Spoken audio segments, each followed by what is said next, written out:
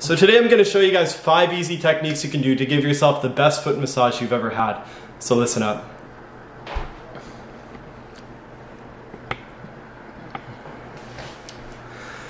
So really quick, check with your doctor or medical professional first, because not everybody can do this, but for the majority of people out there with achy feet, this is a great solution to any kind of foot pain.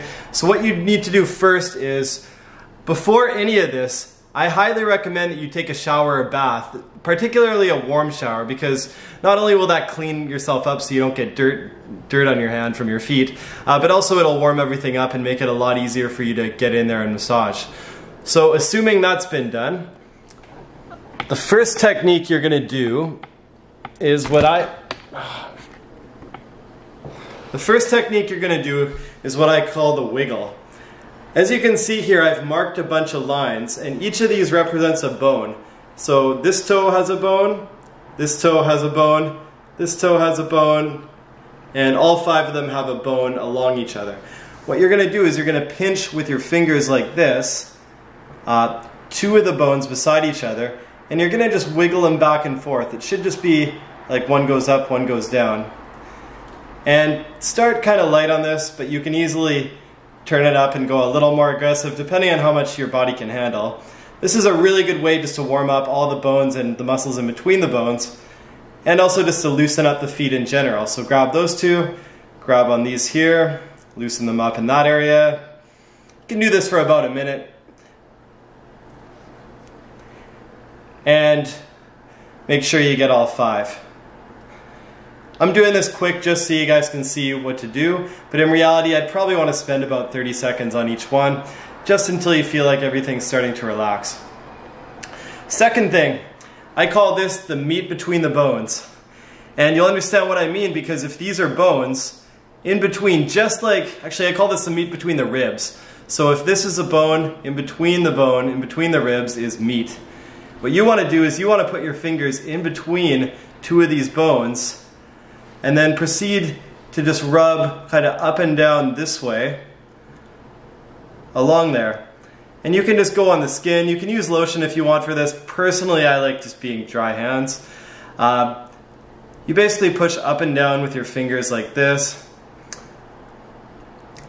And when you relax this, you might find you get a spot that's really tight and tender.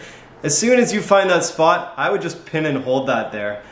And these muscles, they're actually really good. In many ways, you can press on these, and if you hold one of them, the bottom of your feet will actually relax. So I'm a huge fan of this one.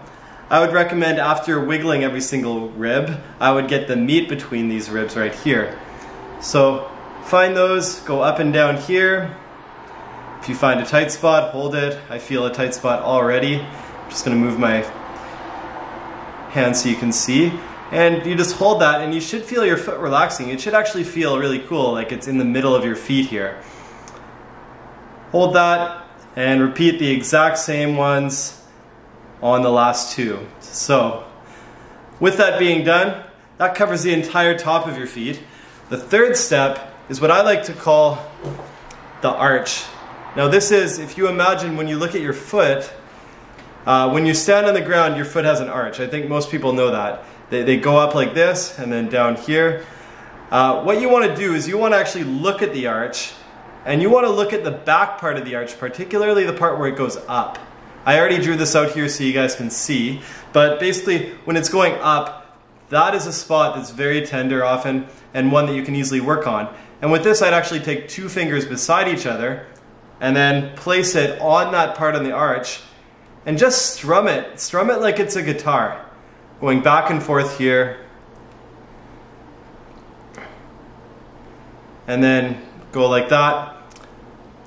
And this one, you might have to go in a little bit deeper. There are a lot of ways to reinforce it to make it more aggressive a massage. I personally would prefer just getting the tip of the elbow in there, assuming it's not too much pain. So just if you imagine that same spot here, I just get the tip of the elbow in here, hold on to my foot, and imagine you're strumming the guitar strings like that. This is a really good one because this muscle can get really tight if you imagine the weight of your body all day is pushing your foot down. Really good, especially if you have heel pain. So That one I do it for about 2 minutes. Give your hands a break as well if they start getting sore, because this can be quite a bit on your hands, especially if you're doing a lot. The next one, and this one's actually really key. This one right here is, if you look at your foot, on the bottom of your foot, about halfway the way up, that's where, if I was to bet on it, this is where most of the tight muscles will be that you can massage out. So if you imagine halfway up your foot, just take a line that goes horizontally here. Once you have that, just feel in here with your hands. Just do little circles. Just do little circles around here along that line. I'm going to show with one finger so you can see.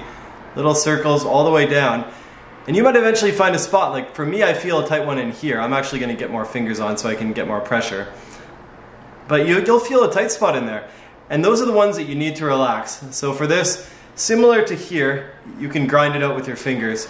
However, one quick word of advice, guys, with all the ones on the bottom of the foot, you have a lot more firm tissue to go through. So if you don't want to wear out your hands, I would highly recommend taking that bony part of the elbow and just placing it oh so gently on the back of the foot there, and then just kind of rubbing it out there.